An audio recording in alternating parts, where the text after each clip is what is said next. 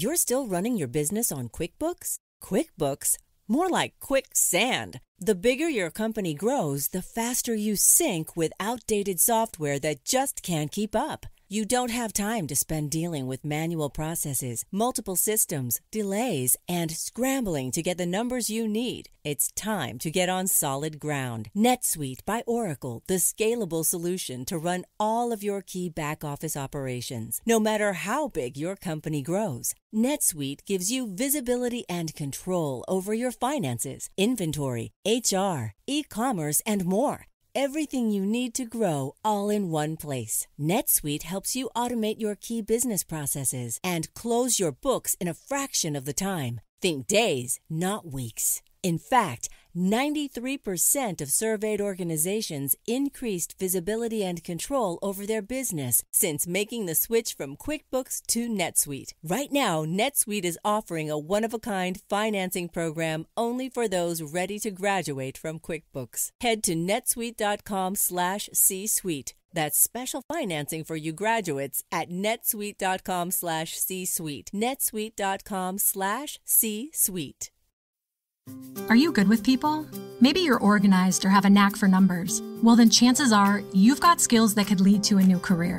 A Google Career Certificate can help you get a foot in the door with top employers in fast-growing fields like IT support, project management, data analytics, and user experience design. It's professional-level training developed and taught by Google employees. And it's all online so you can learn around your schedule.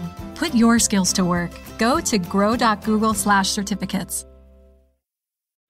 The key to sustainable leadership lies in the ability to thrive in uncertainty, ambiguity, and change.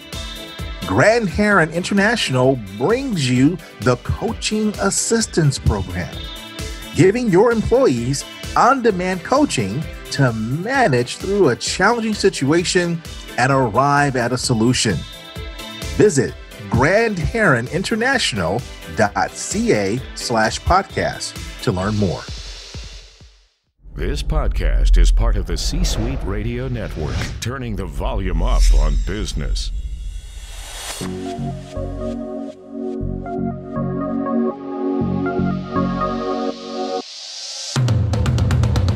Welcome to the Keep Leading Podcast, a podcast dedicated to promoting leadership development and sharing leadership insights. Here's your host, the Leadership Accelerator, Eddie Turner. All right. Well, welcome everyone to Keep Leading Live. Keep Leading Live is the video version of the Keep Leading Podcast. Like the Keep Leading Podcast, Keep Leading Live is dedicated to leadership development and insights. I'm your host, Eddie Turner, the Leadership Accelerator. I work with leaders to accelerate their performance and drive impact, primarily through executive coaching, facilitation, and motivational speaking. It's been a while since I've done a live broadcast. Let's see if I can remember how this works today. But so many wonderful things have been happening, and I'm delighted to be here today with a very special guest that I can't wait to tell you about. We're streaming live on LinkedIn, Facebook, and YouTube. If you are here, don't be a stranger. Let us know you're here by commenting. And you can comment throughout our discussion. Tell us who you are and tell us where you're located. And I'm going to invite you to ask questions of our guest. And we would love for you to be able to follow our guest. And so I'll be sure to share her information with you so you can stay connected with her and learn from her. And hit the share button. If you are listening to us, in addition to letting us know you're here, as Nader just did, hit the share button so this goes into your friends' feed so they can either join us live or it's available to them after our session has concluded. Now, almost everyone has heard of Uber. Uber has become a verb, and it has played a significant part in what's known as the gig economy. And this idea of the gig economy and hiring freelancers and independent contractors It's now even coming inside of corporations. Instead of hiring a permanent employee, perhaps a 1099 employee, a 1099 contractor or freelancer for a gig. Entrepreneurs are very familiar with services like Upwork and Fiverr. It's the lifeline to a lot of small businesses. Because of my guest today, I stepped back and looked at the work that independent contractors and freelancers do differently. I see it as a different form of leadership. So to that end, we're going to talk about leading as a freelancer today and how you can make six figures as a freelancer. If you're going to do that, you need a freelance expert. My guest today is indeed a freelance expert. My guest today joining me is Alex Fasulo, and you see her there right now. Alex is a full-time freelance writer, author, speaker, copywriter, and business owner. She is best known for making $1 million as a freelancer on Fiverr. So she's going to tell us the secrets today. I can't wait to learn and help my own business. Alex, welcome to Keep Leading Live. Thank you for having me, Eddie. You are so well spoken. I feel like I need you to come like MC something for me. Well, thank you. You're very kind. You're such a great writer. I'm going to have you write some things for me. So we're even. That's true. We could do a trade. Yeah. So, Alex, tell us a little bit about yourself before we get into our interview. Yeah, I mean, my story's been blasted out there. I sometimes feel like people have heard it many times, but I went to college, thought I was going to work in an office for the rest of my life, the typical, schedule for everyone. And I graduated, went to work in Albany as a press coordinator in the New York State Assembly. And a year later, I applied to jobs in New York City, which was about 2 hours away because I wanted to, see what was out there, the classic, from a small town. I want to see if I can make it in a big city, the usual story. And I took a PR job in New York City that I only lasted 4 weeks at, as everyone knows, because I hated it so much and I hated working in an office so much. And that was the best thing I ever did, technically, because it kind of forced me to start freelancing as a way to make my bills, because I had a situation, bills aren't easy to pay in a New York City or a Brooklyn. So after I quit that job, I was like, okay, I have to get serious about this. And, I was on Fiverr at the time. I was only editing. I wasn't taking it very seriously. So when I quit the job, I opened a bunch of new writing services on Fiverr. And it was only a couple months later that I was self-sufficient, paying my bills. That was when I was like, wow, I can make a career as a freelance writer work for myself. And that was nearly 6 years ago now. So you find me 6 years later, still doing the same thing, but in a different capacity, of course. And it's been great. 6 years. Wow. Yeah. Your stories, but you're right. You're everywhere. I saw you on CNBC, Forbes, and every place. And I said, I've got to talk to her. Yeah, I know. It's crazy. Some people who are listening may not know what a freelancer is. May have an idea, may have heard the phrase. So can you just start off by telling us what a freelancer is?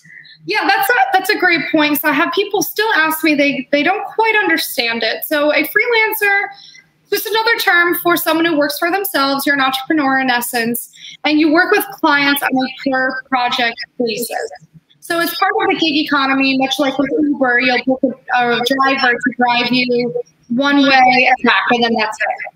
And that's a freelancer. I'll have people reach out to me and have me write a blog for them. I write the blog, I deliver it to them, and that might be it. That might be the end of our arrangement. And therefore I could work with anywhere from 10 to 20 clients every day. And that's actually the scalability of it.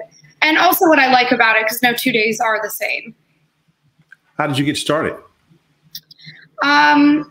Well, so I had been on Fiverr actually while I was working in Albany because I was bored, and my mom told me about it because my mom always knows about trends and everything. So I was like, Mom, I'm bored. I don't like working in an office, And she was like, oh, shut up. And like, here, here's a website that you can maybe make some money on. And that was it. I went on there and made a profile. I was charging $5 for editing, nothing. I was making like $40 a month. And then in 2015, when I quit, or 2016, when I quit, I got on Fiverr just full time because I had a just very practical thought in my head, which was, if this is the only thing in my life that's making me money right now, it probably deserves a little more of my attention than I've been giving it. Mm-hmm. So mom knows best, in other words. Oh, my mom always knows best. So what's mom saying about you now? I actually run a business with mom. So mom and I are like business entrepreneur partners. We love it. Like whenever we're hanging out, we're more so, I feel like business partners even than mother-daughter. We're in it together. So I think mom's very proud. And I owe this to mom because mom was a great role model for me. Outstanding. What a wonderful thing to say about mom. And to be a business partner now. Yes. Now, you said you started off making low wages, but then at a certain point, things shifted. Everybody doesn't have your stories. So how did it shift? How did it change? I think the big shifts that happened in my story were merely because I stuck with this so long. The first 3 years were very uneventful. I kept my head down.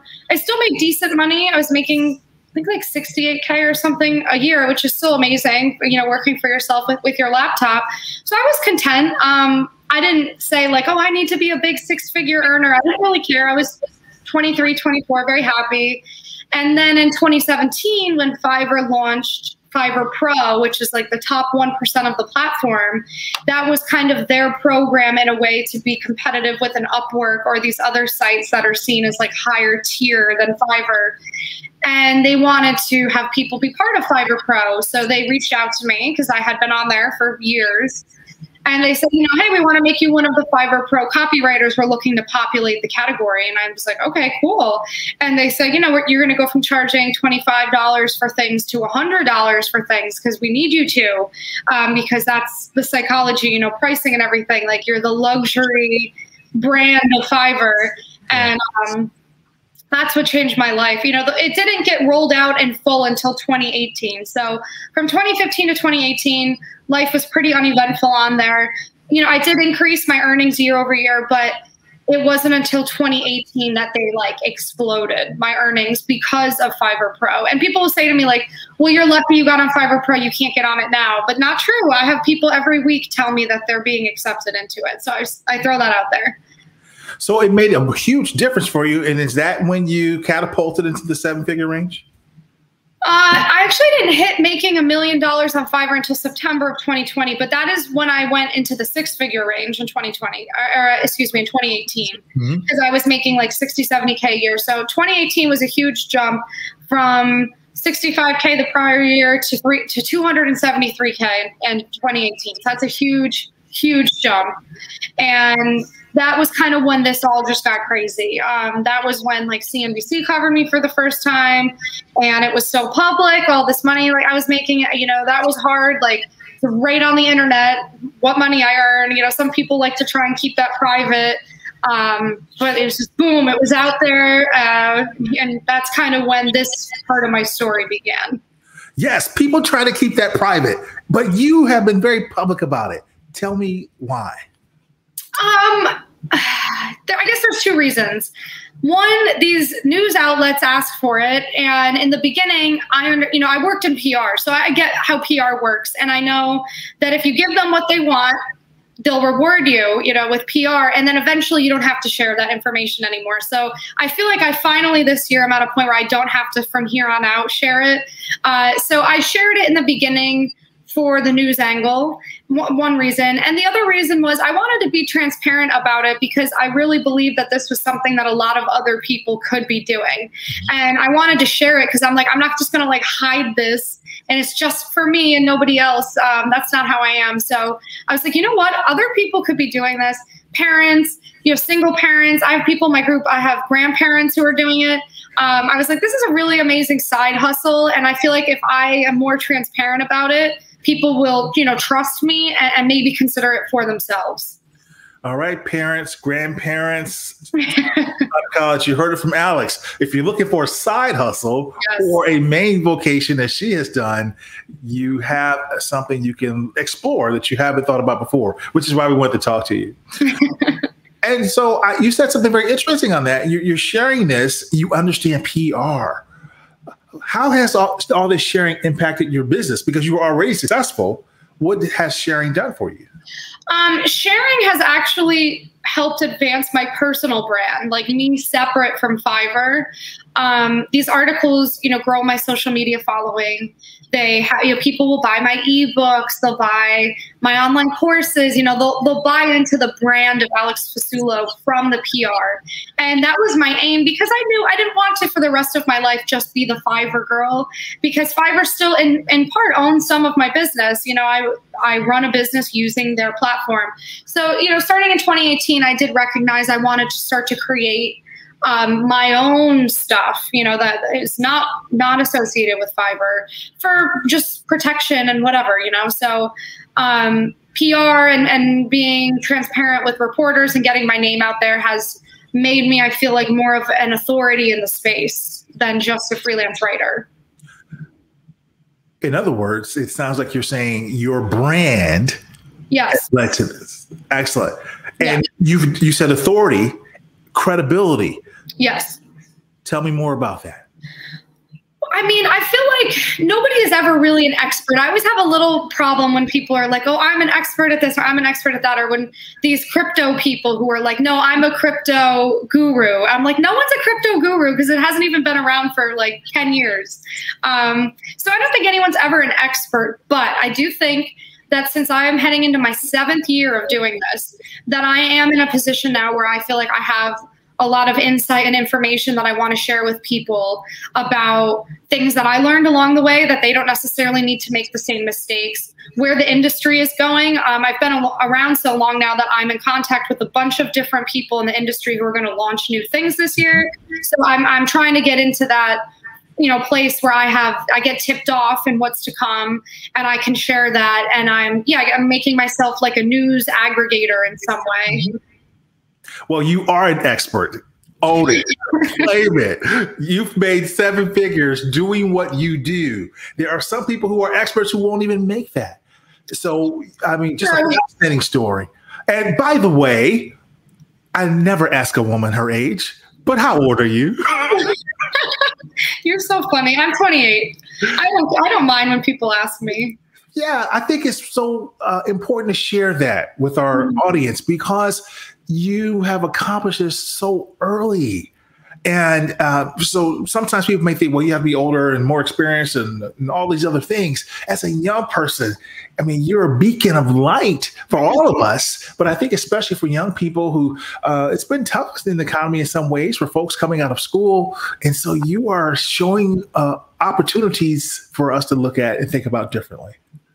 Yeah, I mean, I love doing that. Like, I love to both be productive, earn money, whatever, and then also help people at the same time. I think those things can all happen simultaneously. So I have recognized that I guess, especially because of the pandemic, that was when I realized that I have very helpful information to help people weather some seriously tough financial situations, from people losing their jobs to being fired to people dying, to all these different things that happened in the last year.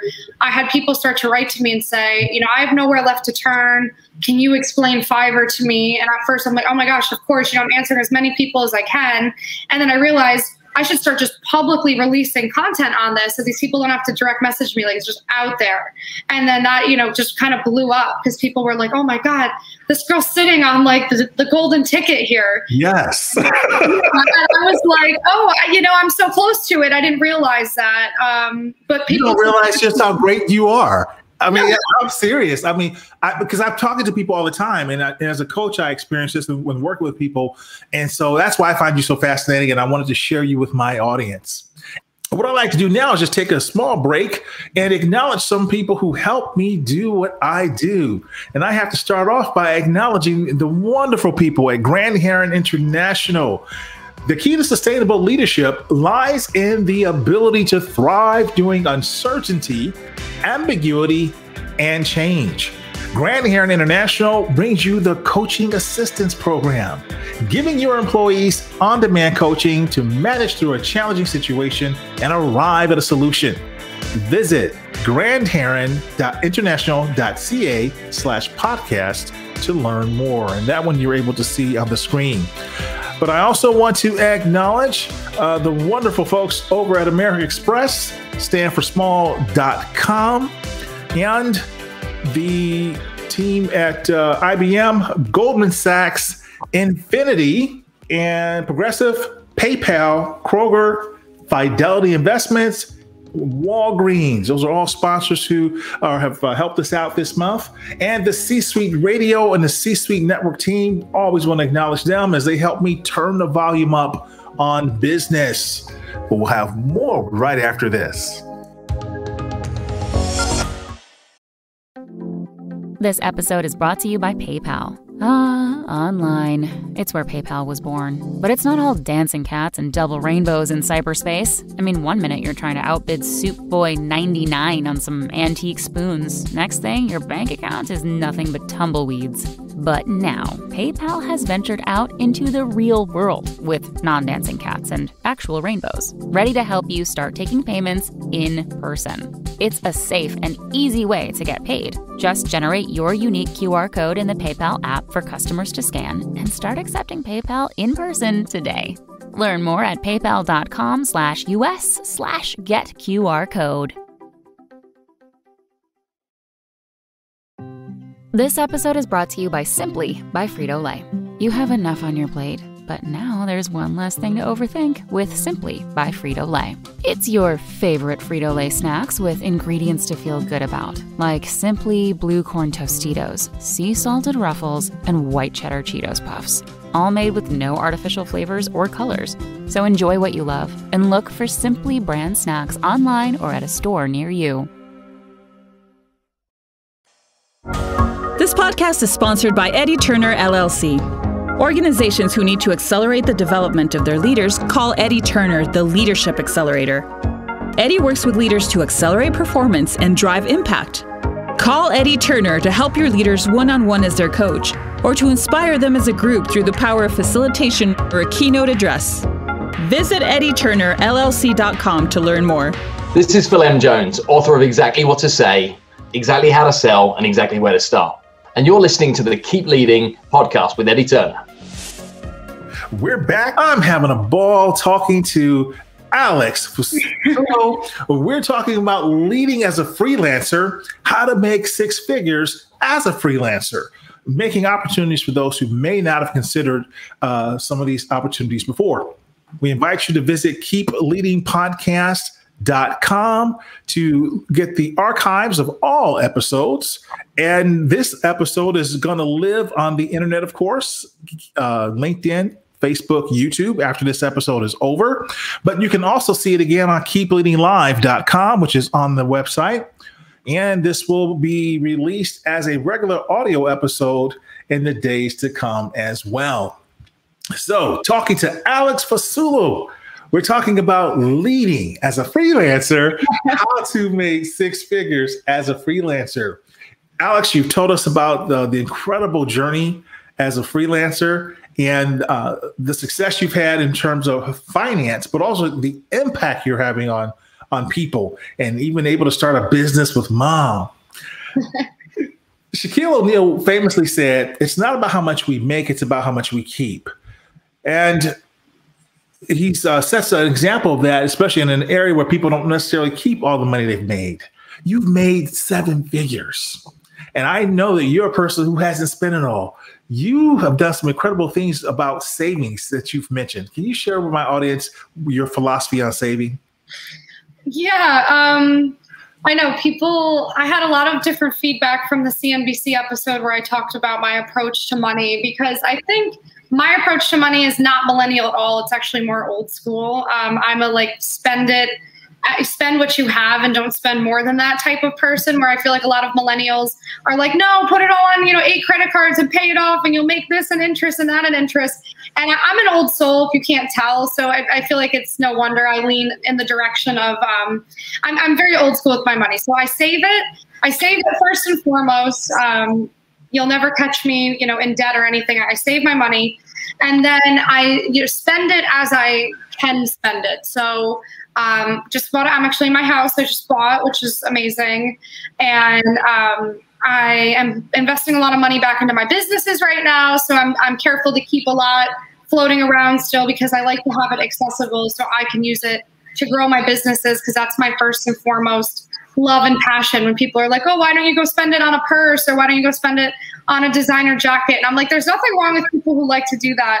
But my business makes me happy. So I actually like spending money on my businesses. They're like my children. So yeah, I guess that's how you'll catch me. I mean, I have some money in retirement. I have a SEP and an IRA. I have some money in the stock market, a little money in crypto.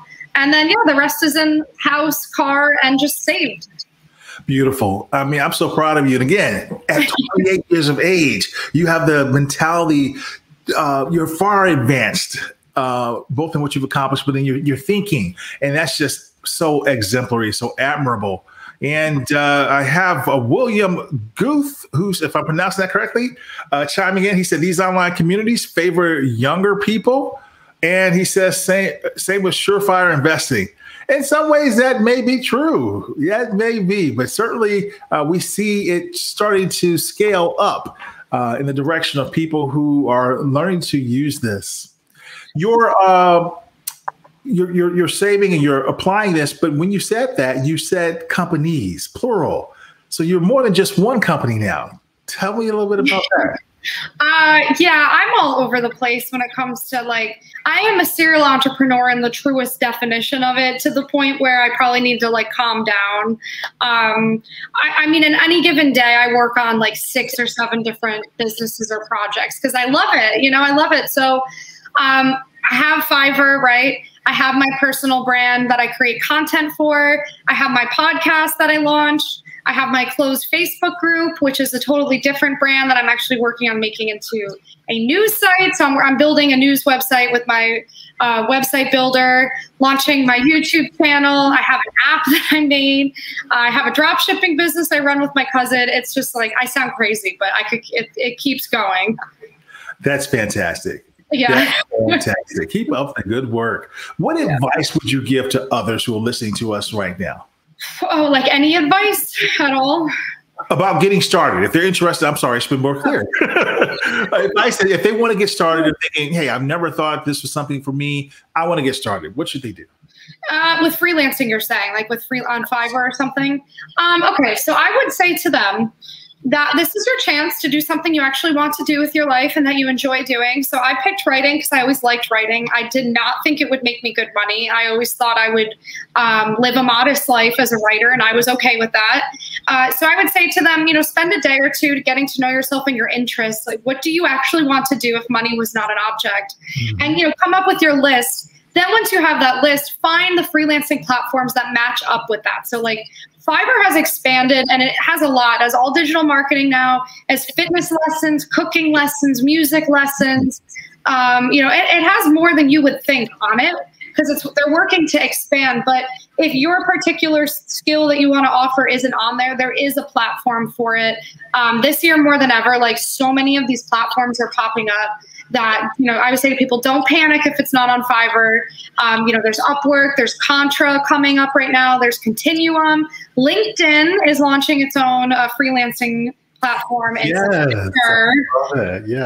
So there's so much opportunity. So I would say, get to know yourself, what you want to do. And then based on that, Google it, find out which platforms work best for you. And then the next thing I would say is to be patient, because this definitely is not a get rich quick scheme at all. It's going to take a lot of patience. Yes. In fact, I'm glad you mentioned that, because that was why I was asking you earlier about your start and the transition. So very nice point that you make. As we see these sites growing in use, Would you say that freelancing is the future of business? 100%. I don't see why not, because I look at it very unemotionally, and I go, okay, here's the freelancer, here's the company. Is there any, it's just a win-win when you think about it for both parties. The company will no longer have to pay for commercial spaces.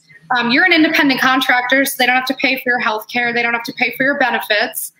So they're going to save money by using you. Not to mention freelancers can specialize in something. So if you hire an employee to work, in photography, you're kind of expecting them to learn a bunch of different stuff in it. Whereas with the freelancer, you could look up specifically, a photo editor who has worked with Instagram, or you can look up, exactly the expert that you need, work with them on that project. And you can come back to freelancers multiple times. Like if you find one that you love specifically for one thing in your business, you can use them over and over again. It's not just like one project and goodbye.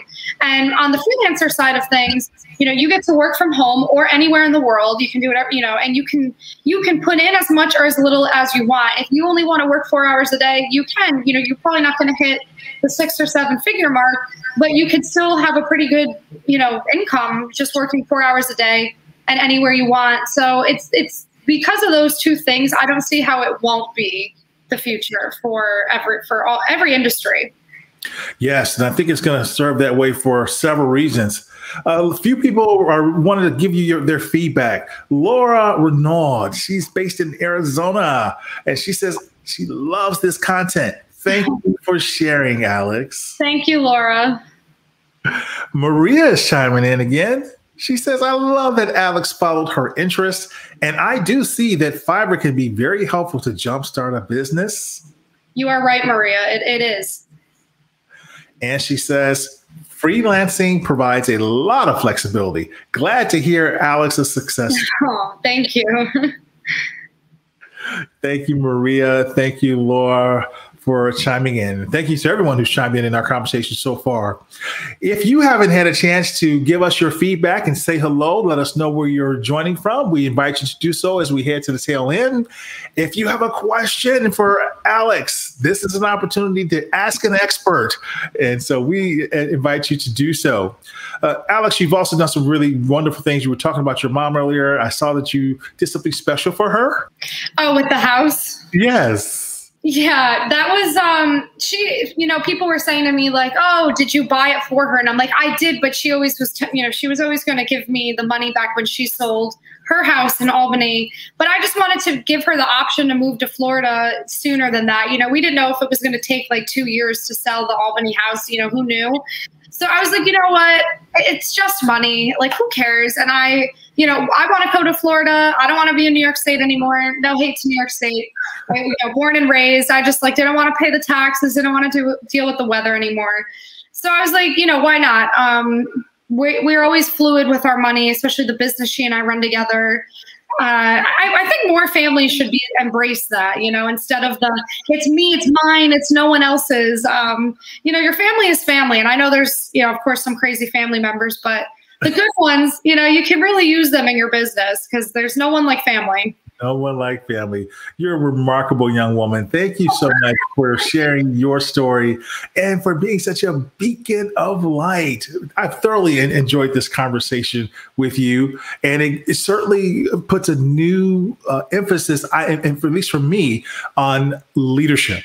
That being an entrepreneur, being a freelancer, an independent contractor, you are leading. You've shown us how you've led through self-discipline, of running your business, of trying to, at Fiverr to get things done. You've shown it to be an entrepreneur. And then not only being an entrepreneur, I think you've referred to the fact you have other people that work for you now. You don't do it all yourself.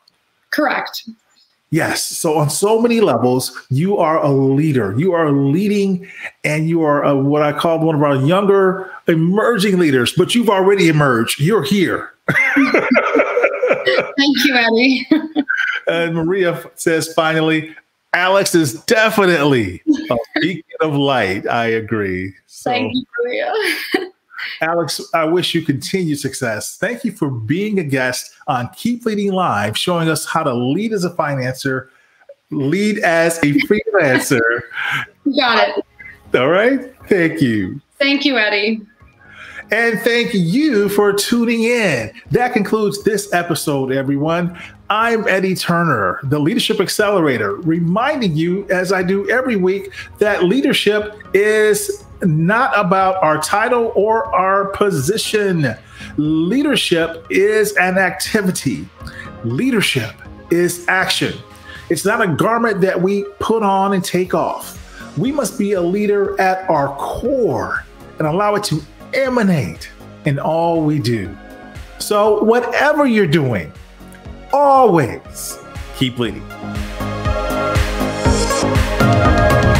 Thank you for listening to your host, Eddie Turner, on the Keep Leading podcast. Please remember to subscribe to the Keep Leading podcast on iTunes or wherever you listen. For more information about Eddie Turner's work, please visit eddieturnerllc.com. Thank you for listening to C-Suite Radio, turning the volume up on business. This podcast is a part of the C-Suite Radio Network. For more top business podcasts, visit c-suiteradio.com.